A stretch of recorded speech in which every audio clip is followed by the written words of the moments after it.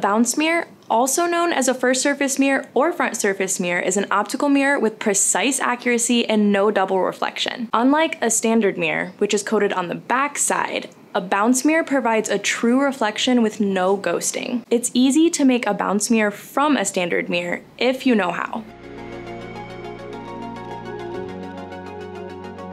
Hi, I'm Sydney, glass geek with Optical Mirror. In this video, I'm going to take you through 4 simple methods for making your own bounce mirror and how to avoid dumb mistakes that are going to cost you a ton of time and material. Every week, we bring you new lessons based on our experience manufacturing optical glass and mirrors. Hit the subscribe button to stay tuned to our latest guides and take a moment right now to smash the like button for the YouTube algorithm. In this video, I'll outline exactly what you'll need, how to use it, and I'll leave you detailed step-by-step instructions down below. If you want to skip these steps and order an optical grade bounce mirror, you can get pricing from opticalmirror.com. Did you know that you can remove the paint from the back of a regular mirror? This is done with paint thinner. Start with a sample piece and figure out exactly how much time to leave it on, so you only take the paint off and don't remove the mirror coating. When working with chemicals, read the safety instructions on the container before starting. Be sure to wear protective gloves and glasses and work in a well-ventilated area.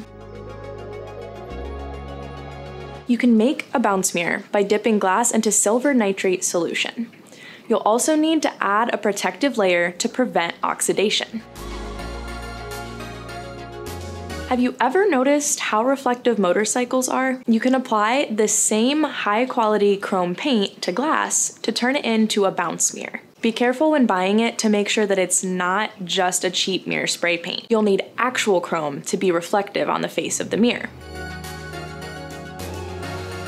MYLAR mirror film can be stretched across a frame. By attaching it with equal tension on all sides, then tightening it with heat, it forms a huge bounce mirror. This is perfect for theater performances, magic shows, and any application where you need a giant lightweight mirror. It can even be bent to make a curved first surface mirror with careful planning. That wraps up my techniques. A lot of people ask, what's the difference between a homemade bounce mirror and an optical grade bounce mirror? An optical bounce mirror is manufactured in a vacuum chamber to prevent defects. It has a dielectric layer that enhances reflection, prevents oxidation, and improves durability. For more information about first surface mirrors, check out our website, opticalmirror.com, or leave a comment below. Until next time, I'm Sydney, and I'll be seeing you in my next video.